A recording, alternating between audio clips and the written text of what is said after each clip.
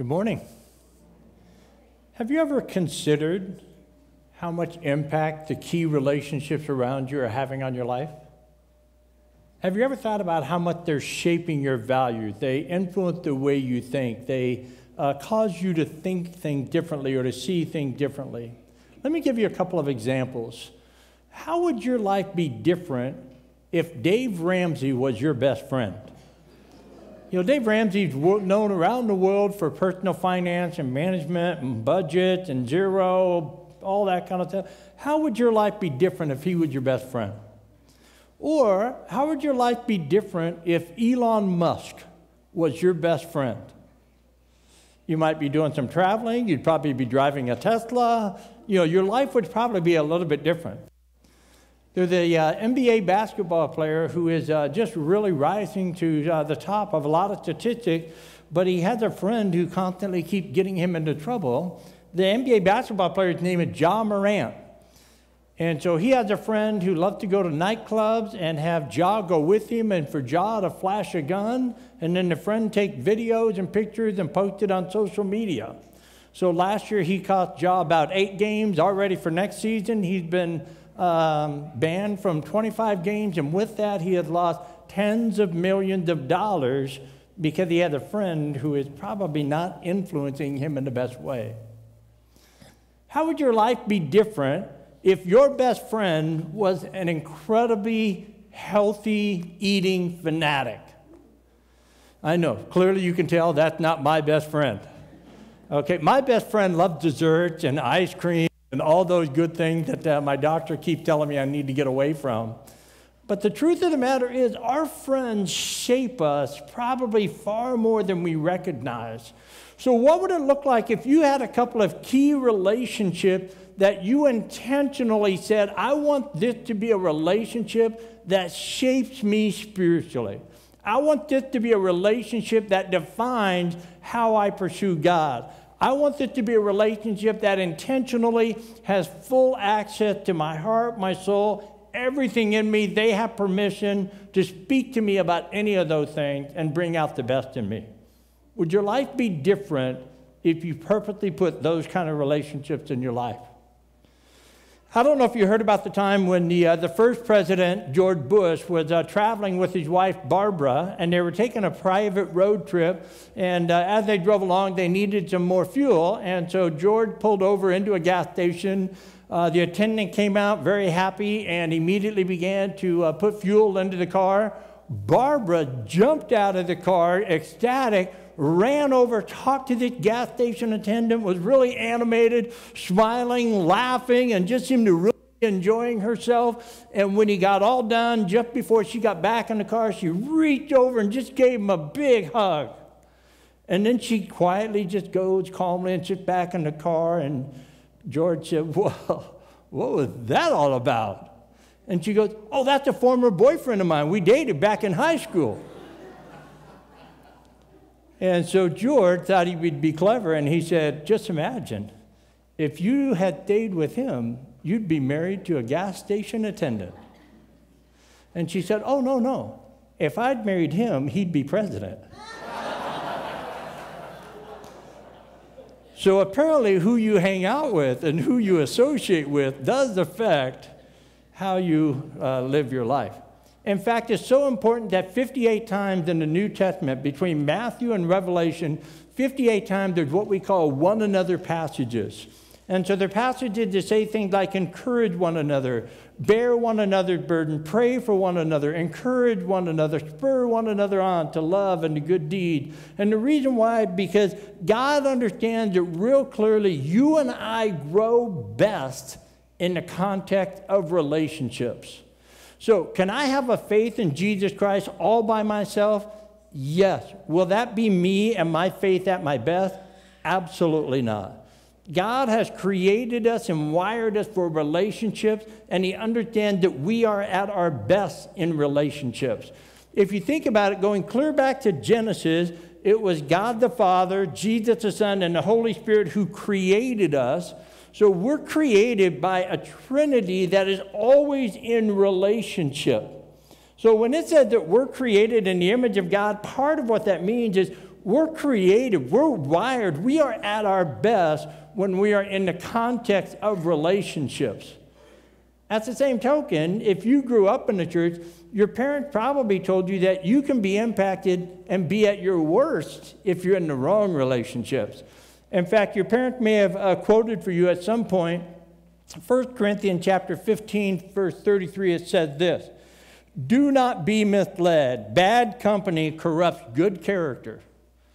You know, my parents would always want to know who my friends were, and they'd want to know what family they were from. They'd want to know what kind of thing they're into and what they're not into. And my parents were always looking out for, am I going to begin to associate myself with somebody who's going to affect my character in a negative way? In Proverbs chapter 18, verse 24, it says it this way, "One who has unreliable friends soon comes to ruin, but there is a friend who sticks closer than a brother." You see, our parents knew that who we spent time with, who we listened to, who we talked to, would shape our values, our character, and our actions. But at the same time, God also knows that. And God has cared deeply about relationship. God has never desired for us to try to have a faith relationship with Him independent of everybody else. There is a subtle thing that happens in America and in Western cultures that doesn't happen in other parts of the world. And that is this. We've taken our Bill of Rights that said, I have certain inalienable rights as an individual, and we've said, as a faith follower, as a follower of Jesus, I am an individual with my own rights. And yet God has never intended that. God has always worked through families, worked through nations, worked through tribes, because God has always understood that we are at our best, especially when it comes to pursuing Him in the context of relationships.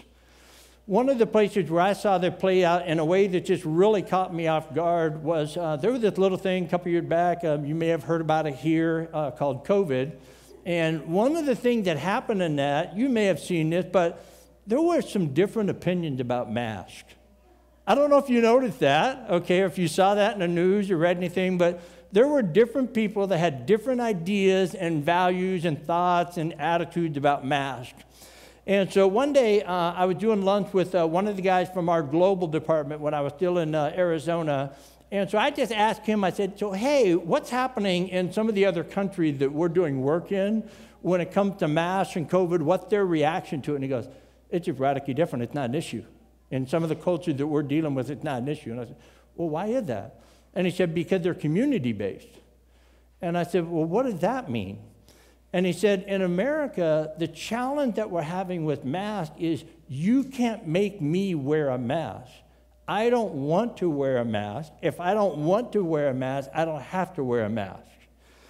And he said, yeah, in other cultures, the idea was this. If it is better for others, why would I not wear a mask? And so they're not fighting it because they're not giving something up of themselves. They're giving something to their culture. Now, I'm not giving a pro or a con on a mask. I'm simply trying to make this difference. We have taken that individuality that we live in America and taken that about our faith. So our prayer time is private. My beliefs about certain things about God, my finances are private. How I'm doing spiritually is private. What I'm struggling with in my sin life is private. And yet what God has always intended was those would be things in a community. Why? Because in the context of that community, I have support. I have encouragement. I have help. I have wisdom. I have strength. Everything benefits me and my faith relationship in the context of community. In fact, God has quite a bit to say about this. In Hebrews chapter 10, verses 23 through 25, he says this, "Let us hold unswervingly to the hope we profess, for he who promised is faithful, and let us consider how we may spur one another on towards love and good deeds, not giving up meeting together as some are in the habit of doing, but encouraging one another, and all the more as you see the day approaching." Even in that one passage, you see a couple of those one another, because the idea is you will do better in your faith in the context of community. You will encourage one another. You will spur one another on to love and to good deeds. Again, in Ephesians chapter 4, it says it this way. Then we will no longer be infants, tossed back and forth by the waves and blown here and there by every wind of teaching and by the cunning and craftiness of people in their deceitful scheming. Listen to this. Instead, speaking the truth in love, we will grow to become in every respect the mature body of him who is the head, that is Christ. From him the whole body, joined and held together by every supporting ligament, grows and builds itself up in love as each part does its work. Did you catch in the middle of that passage that learning to speak and hear the truth in love is a part of God's plan for you and I to mature in our faith? That's not something I can do by myself. That's not something I can do as an individual. That's something I do by being in key, trusted relationship. That's something that happens because I've said to certain people, you have full access to everything in my life. Speak to me about anything you see. I trust you enough that if you say something that's hard for me to hear, if you say something that's hurtful to me, I'll know you're loving me as you do that, and I will take that into consideration. I need that. There are some times where you and I would be much better served by somebody hurting our feelings than patting us on the back. And we can take that when it's in the context of a loving relationship. We can take that when it's in the context of a relationship that we have built, in relationships where we've shared with each other, where we've given each other permissions, where we've been transparent, authentic, and real with each other, rather than in the context of a relationship that says, I'm on my own, leave me alone. I don't want you to know about where I am spiritually. I don't want to ask you questions. I don't want you to challenge me, question me, spur me, or anything else. I just want to be left alone to live my faith by myself. Years ago, the first Paul that I ever had in my life, we'll talk about Pauls in just a minute. The first Paul I ever had in my life was a man who was about 13 years older than me. I was in my late 20s at the time when we met, and he just took me on. And he just said, hey, I would love to get together and just start meeting with you and mentor you. And I just said, that'd be awesome. I'd never had somebody mentor me. In fact, I'd grown up in the church. I never rebelled. I never went through a high school phase. And so everybody in my home church just said, Tommy's doing fine, just leave him alone. But here was a man who looked at me and said, this guy could be so much more than he is right now. If somebody would invest in him, if somebody would pour life into him, challenge him, spur him, and just coach him along. And so he did. He poured into me. And some of the most powerful spiritual lessons I have in my life, I learned from him. And I have been forever changed because of my relationship with him. After several years of doing ministry together and just a good friendship and a good mentoring and coaching from him, there came a time where I moved about 500 miles away. And about 6 months later, I got a call from his boss, from his supervisor. He was a Christian counselor, and his boss called me and just said, hey, I need to talk to you. Your friend is in an inappropriate relationship with a married client. And I need to have a conversation with him. I'm going to talk to him about that. I'm going to confront him. I'm going to talk about what that's doing to his practice, what that's doing to his ministry, how that impacts us as the church, and how it's impacting his relationship with God. And he goes, it's going to be a really difficult conversation. He could probably use a really good friend in the room. And I know he just had the utmost respect for you. Is there any chance that you'd be willing to be here? I said, absolutely. Let me know. And when. And it was going to be the next week. So I got on the phone and booked a flight. And I went 500 miles and got a ride from the airport to my hometown. And then that next week, I sat in an office, and this supervisor went through everything with my friend and just talked about the absolute chaos and devastation that his actions were causing. I got to tell you, I was sitting there as somebody in their 20s, and I was a nervous wreck. I was just imagining my friend's reaction. I was imagining how hurt he would be, upset. This may be the last time I see him. Everything inside of me was just a wreck. I hate confrontation. I've learned the value of them in a healthy way, but I have never liked them. And I remember when we were all said and done, and it was Glenn's turn to talk, and I thought, here it comes. And he looked at us and he said, gentlemen, I want to thank you. I have never been loved more than I was just loved by the two of you.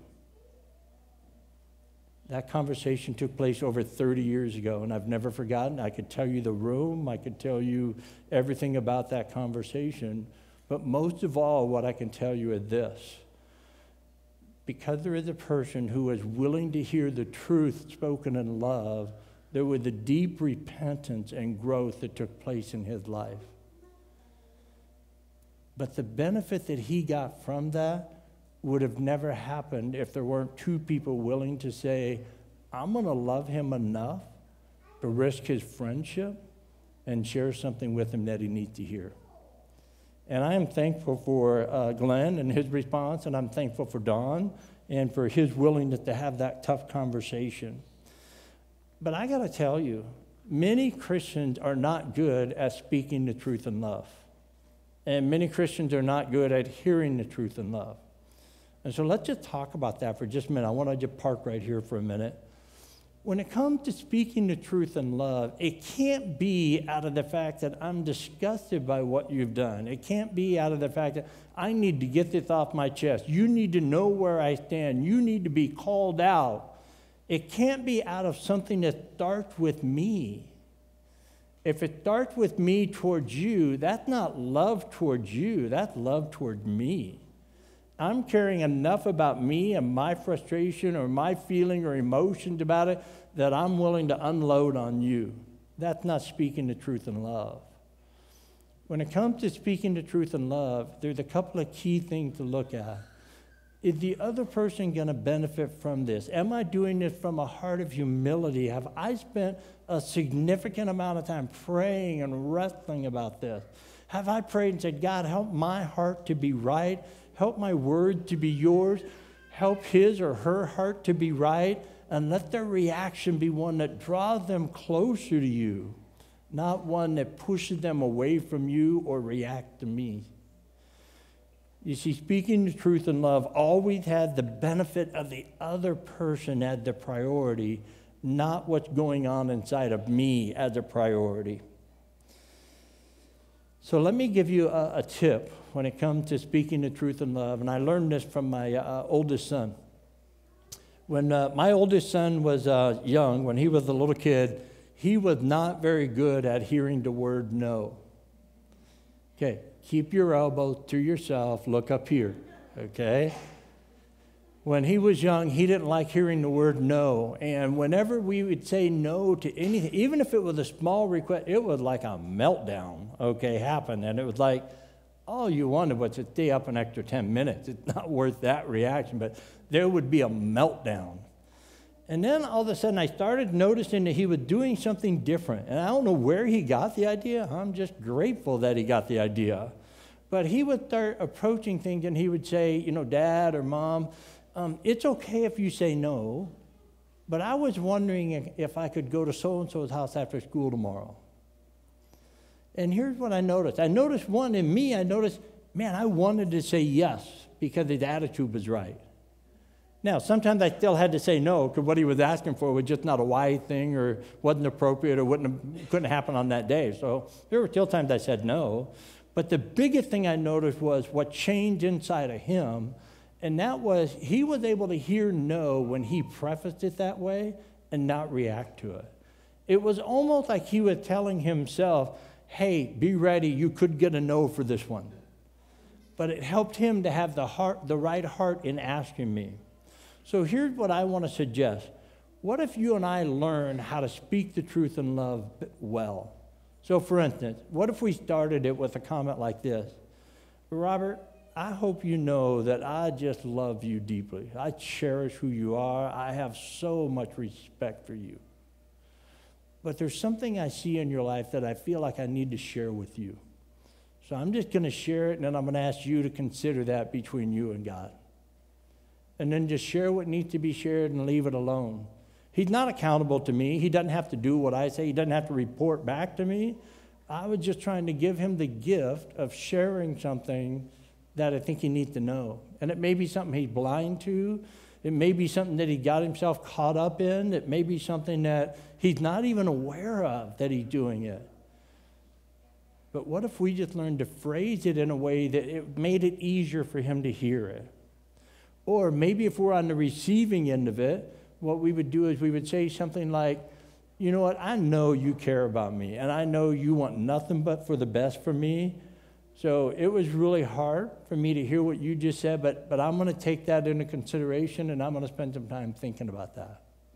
Now, I don't have to say in the moment that, yeah, I totally agree with you, because I may not be there yet. I may need to just kind of wrestle with that one. But what if doing that told me, Tom, don't react to what they just said.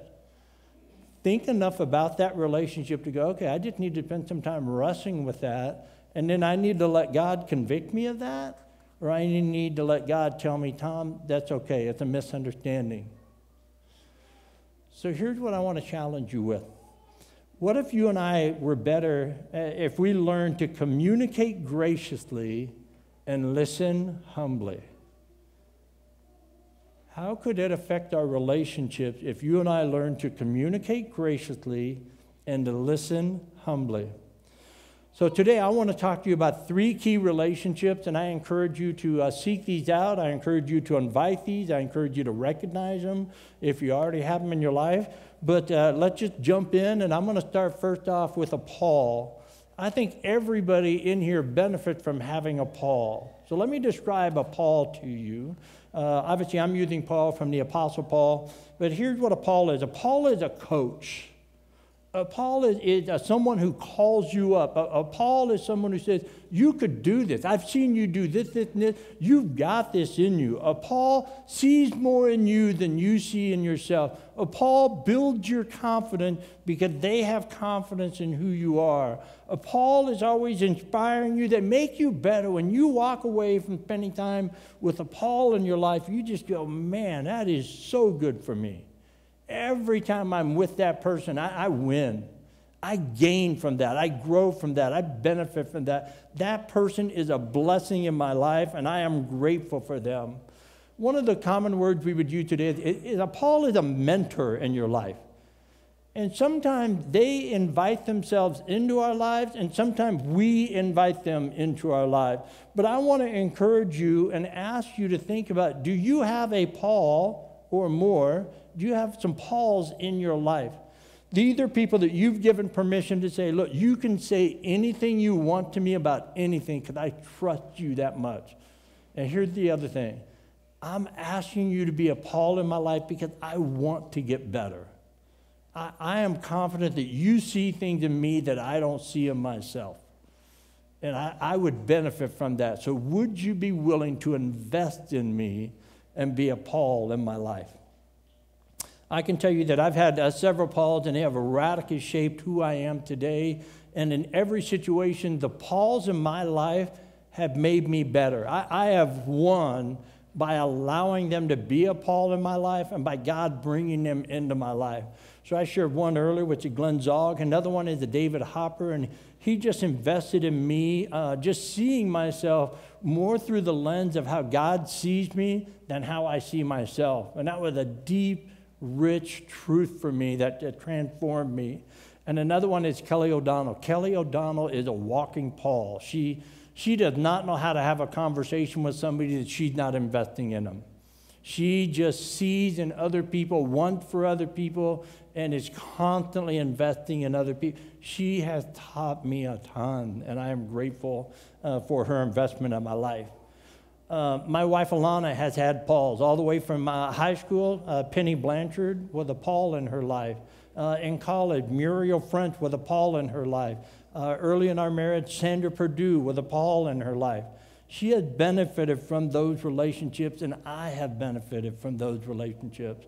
So I want to encourage you that you need to have a Paul in your life, and you need to be a Paul in your life to somebody else. So I want to ask you to do something real quick. Think of, if you have a Paul in your life right now, would you just commit to writing them a letter, emailing them, texting them, calling them, and just thanking them for the investment that they make in your life? If you don't have a Paul in your life, I want you just to think, who do you need to ask? Would you be a Paul in my life? Here's the deal. A Paul just needs to be one step further than you are. They don't need to have all the answers. They don't need to be perfect. They don't need to have everything figured out. They just need to be one step further. One step further than you when it comes to leadership or marriage or finances or your spiritual life or prayer or Bible study. You need to look around, though, and just say, who's the person who's a step ahead of me who could teach me and help bring me along, okay? The second relationship that every single one of us need to have is a Barnabas. And you need several Barnabases in your life. I need several Barnabases in my life. I have been blessed. I'm surrounded by them, but I will always take more. A Barnabas is a teammate. They walk alongside of you. They encourage you. They affirm you. They counsel you. They dream with you. They partner with you. They just hear you out. They don't judge you. That Barnabas is just somebody that you go, man, on my worst day, I can just go vomit all over them, and they're just going to go, okay, now let's pray about that. Let's get back to life. But I'm not going to feel judged for just being down in that moment or just feel like I just got to unload. I got to vent. Other times, man, they just come alongside and they pat you on the back and they go, oh, dude, you're doing far more than you realize. You are doing better in this than you. Man, I remember 3 years ago when you would do that. Look at you now. They're just a source of constant encouragement. In Acts chapter 4, verse 36, listen to this. It said, Joseph, a Levite from Cyprus, whom the apostles called Barnabas, which means son of encouragement. Wouldn't that be awesome if in God's word, your name was mentioned and what was said about you is, oh, everybody who knows him, he's an encourager. She's an encourager. If you talk to her, you're going to walk away encouraged. Isn't that a powerful statement? Wouldn't you love that anytime somebody knows they're going to spend time with you, they just kind of pick up in their spirit because it's always going to be good. It's always going to be positive. They are always for me. They are never against me. They are for me. They have my back. Again, I can name some Barnabases that I've had in my life for over 20 years. I can share a couple of weeks ago, one of my Barnabases was here, Mark, who flew out here from Arizona. Not because there was anything here he needed to see. He needed to see where I live. He needed to see where I'm doing church. He needed to meet you so that he would know how to pray for me, how to encourage me, how to help me believe in what God's plans are that would be bigger than my plans.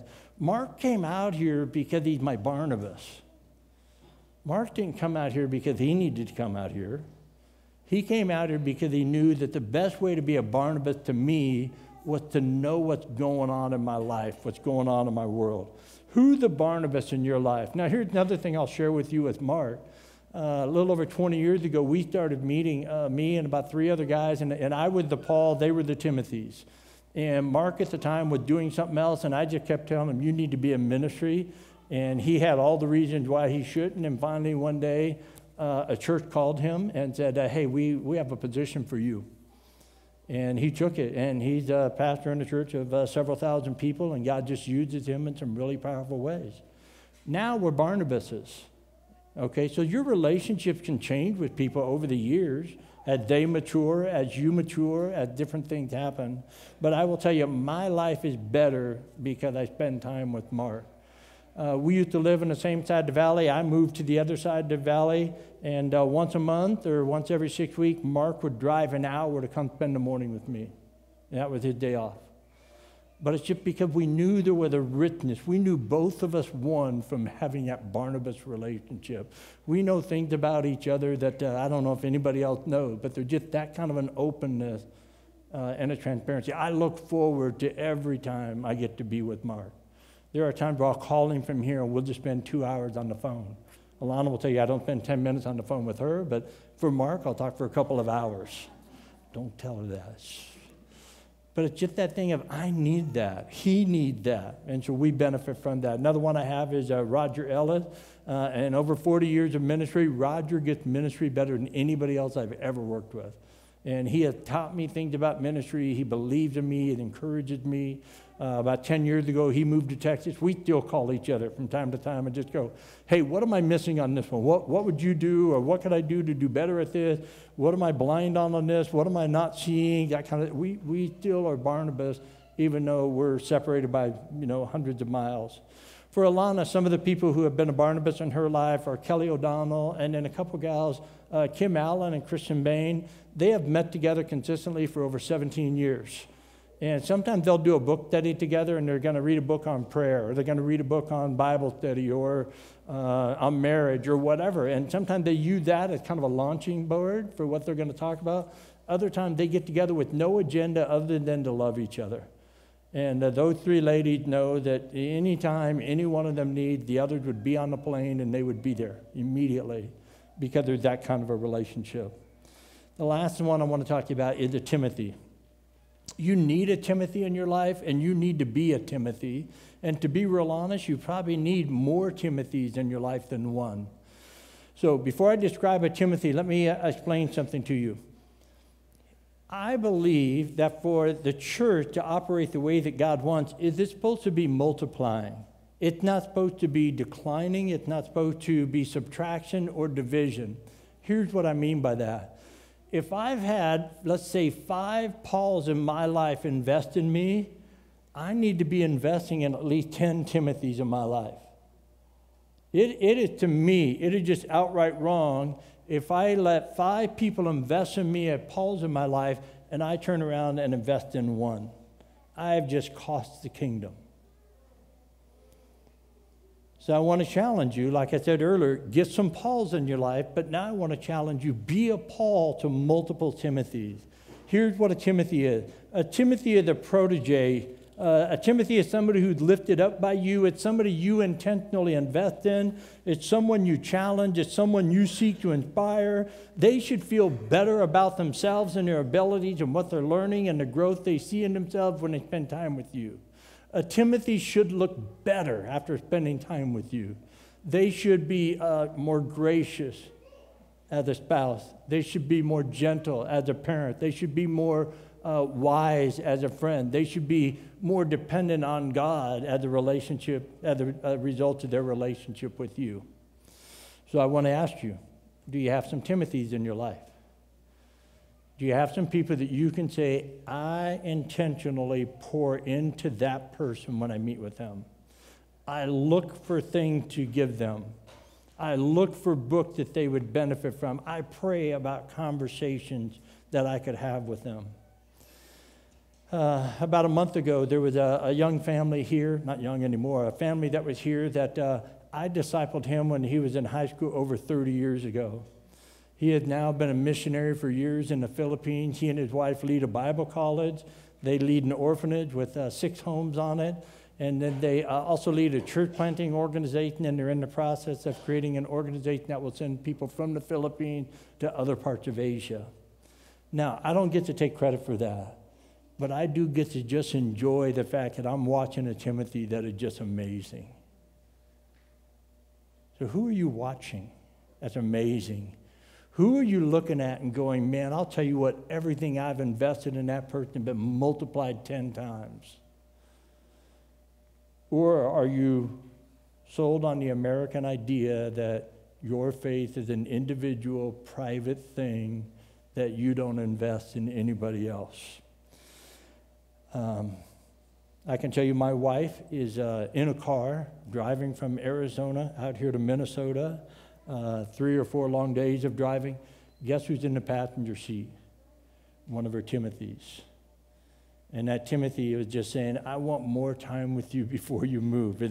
I'll go with you and fly back home.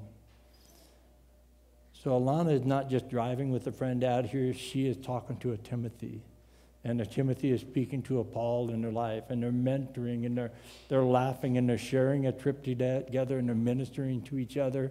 But both of them will be better for the time that they spent together. So I want to end real quick by just asking you, like I did at the beginning, what do the people that you've surrounded yourself with, what did that say about who you're going to become?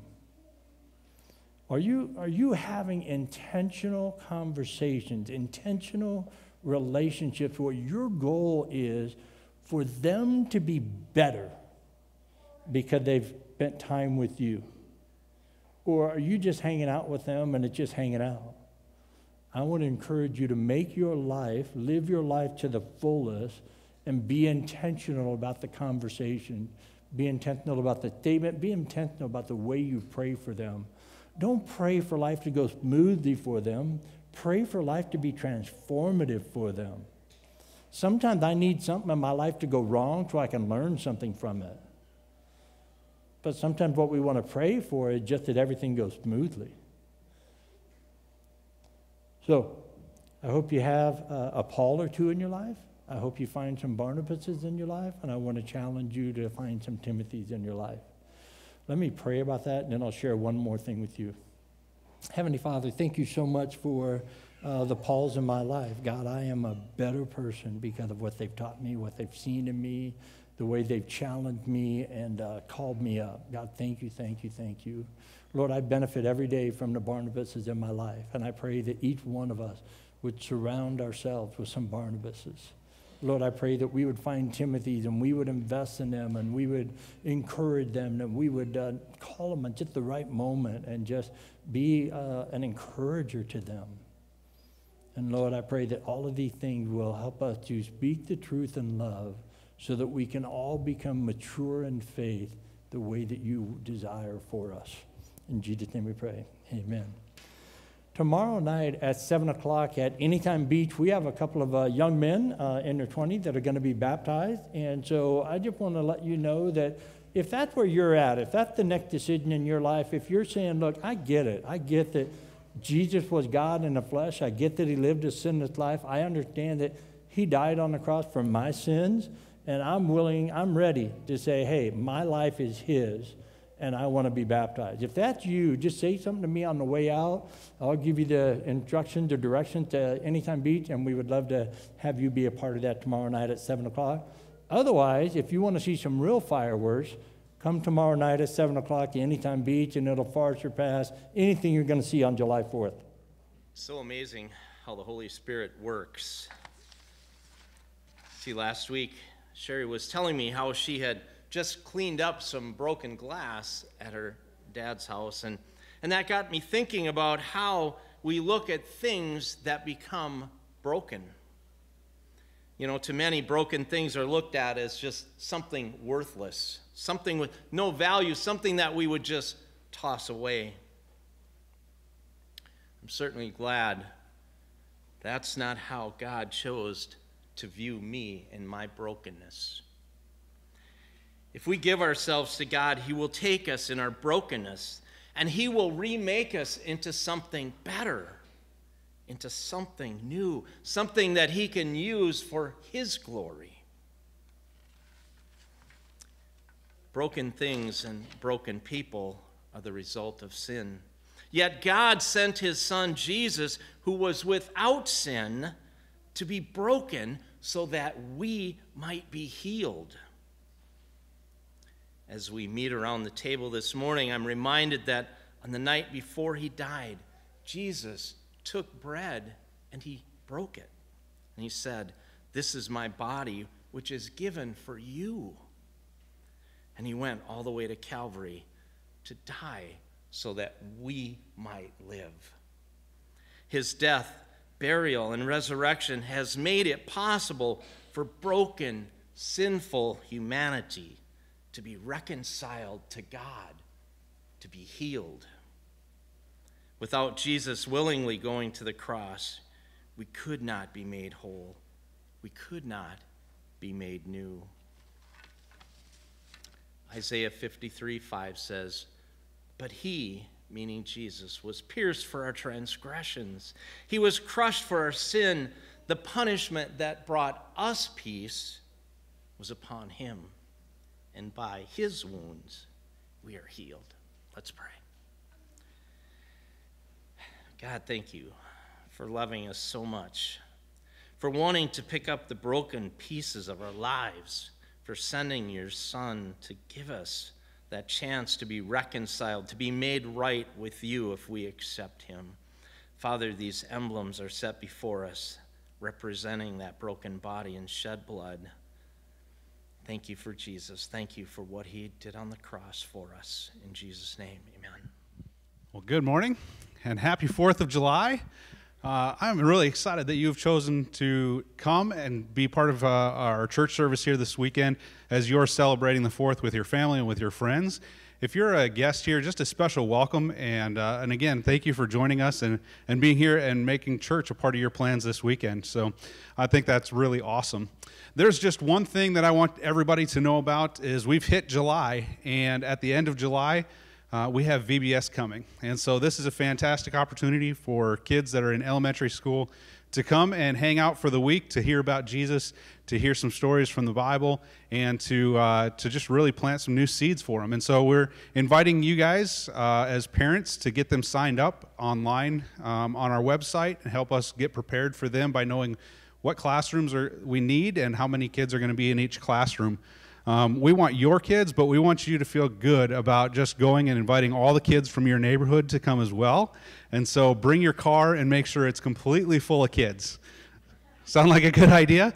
And then also, if you've got time and you can help us out with VBS during that week, we would love your help in putting that on. And so there's lots of different areas that we need help in. If you are willing and able to be with us during VBS, we reach out to Leslie, and her contact information is on the website if you need that. But otherwise, she can let you know where we need the most help at. So please do that. Today, we're going to continue in our series, Cultivating a New You. And I just thought it was really appropriate that today's series would talk about the relationships that we have around us. And so as we're celebrating this holiday with our family or our friends, and we have time to rub shoulders and have conversations, this is just a really great time to be talking about the relationships that we have and how we're using those. So I'm looking forward to this and hearing from Tom again. But let's go to God in prayer as we dig into his word this morning. Heavenly Father, I thank you so much for all the love that you have shown us through your Son. And Father, how he rubbed shoulders with those around him and brought the disciples along with him. I thank you for sharing their stories and seeing how you continued to grow in them, how their faith continued to grow, and how they reached out to others around them. Father, help us to do the same thing, to live out our faith in a way that's meaningful to those around us. Help us to share our story with others and how Jesus has impacted our life. God, may we continue to grow in our own faith, and that would become just evident of who we are. It's in your Son's name I pray. Amen.